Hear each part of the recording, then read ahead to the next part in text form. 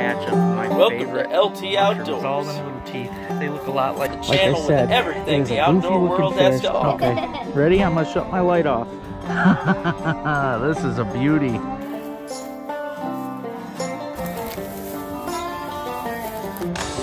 Sun is coming up, bottom's going down. Fish are all biting, jumping all around.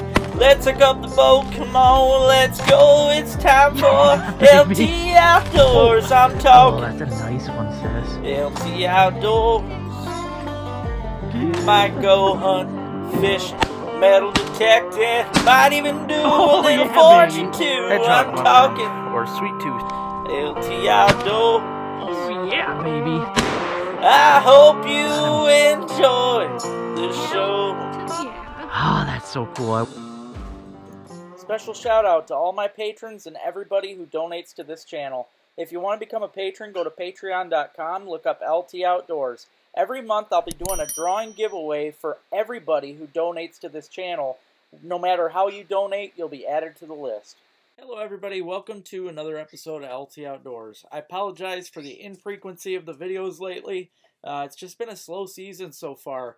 Usually I'm on the ice by now. The ice keeps getting screwed up between warm-ups and snowstorms, so it's just been hectic. But I have been out doing a little bit of trapping. That's even getting screwed up by snowstorms, so I did have to pull my Weasel boxes before I even got anything. But I show you in here how the Weasel boxes work. Easy way to make them out of ammo boxes. And yeah, I show you a little bit of beaver trapping and stuff. So yep, just wanted to throw a quick little video together for you guys before the Christmas season. I hope you guys have a great Christmas, and I'll be on again Sunday. So Merry Christmas, everybody. Hope you enjoy. All right, I'm on this pond here. I'm trying to catch a beaver. The beaver is living over there. Actually, those are all his bubbles. That's his bubble trails. And that's his food pile, is where all those bubbles are piled up at. But I want to show you guys where all these smaller bubbles are that kind of just come out and go right back in. Those are muskrats. You can usually decipher a muskrat bubble trail from a beaver bubble trail by how small the bubbles are and by how little they travel. This is a muskrat hole right here, though. I'm not sure if I'm going to have another one. I had one yesterday, and I wasn't filming because the owner was down here with me wanting to chat, and I was teaching her about it. So, I don't know. I don't know how many rats are going to be in this hole. But I did replace the trap. Nope. Nothing in it today. I caught one there yesterday, though. And it very well could be the only rat in that hole. But I am going to reset this trap, though, and let it go for another day. Let's check the beaver sets. I don't know if we got them, just because that open water there means the beaver's keeping it open, but we'll go see what it looks like. Alright, hopefully I'm not jinxing myself here, but I finally got this beaver, I think. I've been after this beaver for, it's been a few weeks, and he just kept winning. He kept winning, he kept winning. It's only been one beaver, and he's been trap shy. So I'm curious to see how big he is. I'm going to show you right now. I came here today, and my trap chain was tight. Like I said, it's great that Bass Brothers recommended they put these chains around their traps, their conibears, so you can chain them off. And it's nice, because then, obviously, the beaver can run off and get away from the den and drown and stuff. So, yeah, let's see what we got, though, guys. I'm pretty pumped. All right, this is what I showed up to. Now, I know for a fact that when I set this trap, it wasn't tight. I know that it wasn't tight, so I've got a feeling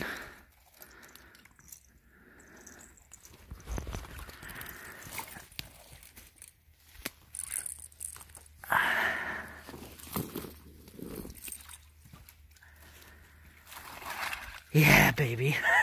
Barely caught him, too, by the tail. Oh, that was luck. That's not a bad-sized beaver, either.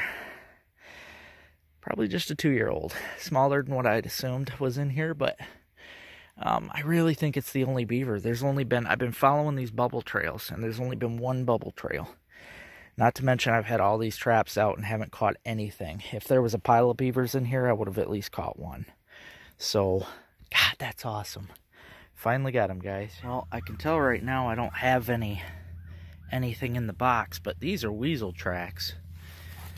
So that's a good sign, because there's definitely... I figured there'd be weasels back here, because there's just a lot of stuff laying around. I might just move the box a little bit. Surprised they haven't messed with it, but...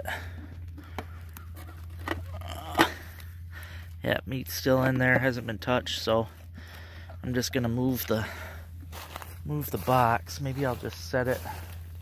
Oh, I see he walked across right here, so I'm just gonna set it there, and we'll see if we get him there. All right, these are weasel tracks.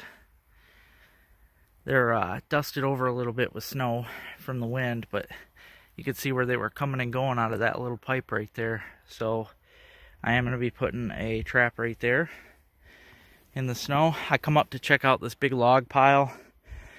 Brush piles and stuff like this are always a great spot to look for weasel tracks, because they have a lot of enemies. They got a lot of predators that go out after them, so they really need places to hide. So you got to find the heaviest structure that you can. That's why a lot of times I set in the culverts. They use those for travel because they got safety in there. They've got a tunnel. I'm seeing a lot more tracks through here. There might be several weasels. I'm seeing some tracks on that log. I mean, this is a pretty big log pile, so I wouldn't doubt if there's a bunch in here. I wanted to wait to set this until we got some snow so I could get a clear... yeah, these are weasel tracks. I wanted to get a clear view of them hopping around before I just go setting blindly. It's always nice to have some snow to check. So, yeah, good enough. Setting some weasel boxes here. Probably put 3 or so around this pile. We'll have some weasels. These tracks are always fun to see, and they'll throw you off. These are mouse tracks. They'll be pretty much just a tunnel going all over the place. You can see he kind of went in a hole right there, but yeah, these are little mouse tracks going all over the place. They're not big enough to jump in the snow, so they usually just kind of tunnel around. Alright, these are my new and improved mink boxes, guys. My buddy Matt sent me a bunch of these. I mentioned them in the video recently. I learned this from a video that I seen of this lady using these, and she did really good. I need to remember her name, and I'll bring it up because she deserves to be known. It was a great idea. But yeah, these are, you know, waterproof, water sealed, so they're going to be great traps. Plus, with these being tighter when they're sealed, it's going to emit more smell through the hole. So you put your scent in there and it should come out a lot more. But yeah, the trap fits perfect. It doesn't leave any space, any wiggle room. That weasel steps in there, he's going to be on the trap no matter what. So less misses. Today, all I did was throw some Bass Brothers Stinky Minky in there and some of their kick-ass predator bait. So yeah, I'm going to try it. I got 4 boxes right now that I'm going to put around this old barn.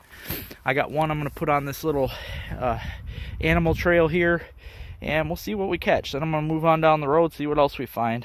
I want to show you when the trap is set. Look at that. Your trap trigger should be just like that, to where the animal steps on it like it's just a step. It's nothing more than a step. They're going to step on that, and it's just going to nail them. Now, 2 of them, I already walked you up here by this brush pile. I wanted to put one in this tube, because I know they're going in and out of these tubes. I put one there, one there.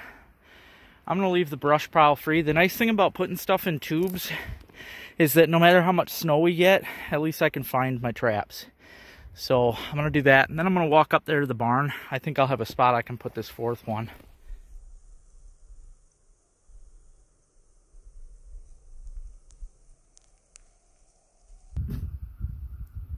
I have a feeling I'm going to catch that. I don't know if you guys seen it. It was probably too fast. There's a shrew running around. He came out first over there, and then he just went through there. He's probably got holes all over this place, but they are the predator of the mouse world. So they will definitely end up in my trap. I usually catch a lot of them. But that's okay. It just adds for fresh meat for the weasels. Alright, there's a little trail. Got filled in with snow. But it's coming out of the side of that barn. And quite honestly, from the spacing of those tracks, I would say that's a weasel. So, and it's a perfect location. Going into that cement, all these rocks. I'm going to set the dang trap right here on top of the rocks. This looks like a perfect weasel spot. Alright, going down that little trail right here. I'm pretty sure it's a weasel trail. Box right there, all set. Hole right there.